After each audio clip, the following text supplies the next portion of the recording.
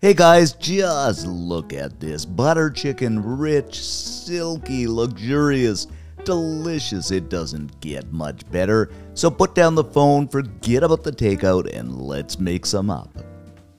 The first thing we're going to do here, guys, is grab up 3 boneless, skinless chicken breasts that I've cut into bite-sized chunks and put them into a bowl.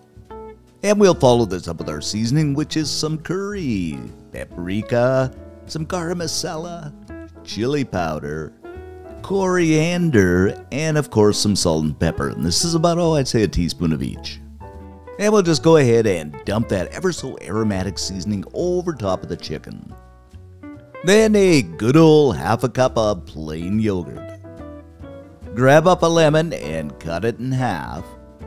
And I am going to take my fancy dancy squeezer thing and just put that juice over top of the chicken. Now grab up your handy dandy mixing device and mix that chicken with that yogurt and seasoning and lemon. Oh my goodness, until it becomes so aromatic and completely coated. And doesn't this look wonderful, guys? And the smell is just incredible. Okay, next up I'm going to add 2 good knobs or about 2 tablespoons of butter to a pan over medium-high heat, followed by about a tablespoon of olive oil, and this does stop the butter from burning. In with a small chopped onion. Then in with 3 teaspoons of minced garlic and 3 teaspoons of minced ginger. And of course we'll just give everything a stir around here, and that aroma, my friends, just keeps getting better minute after minute after minute.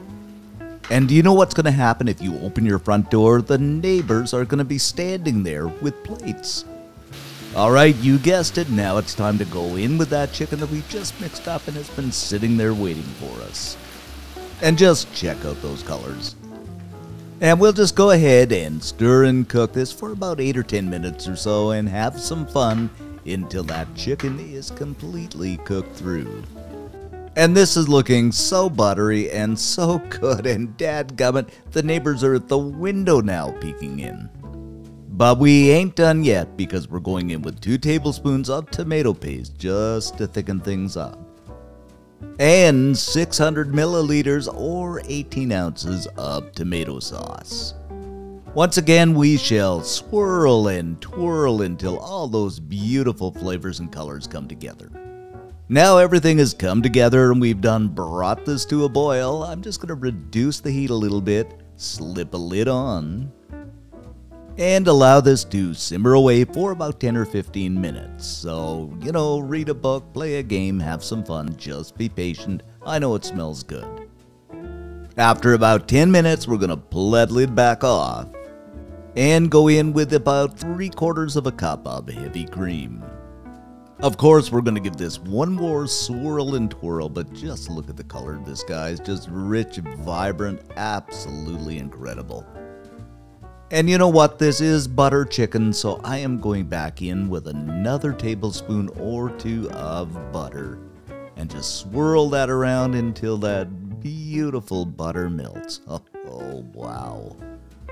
And just look at this, guys. Wonderful butter chicken. It doesn't get much better. And you know what? I think the neighbors have broken the windows.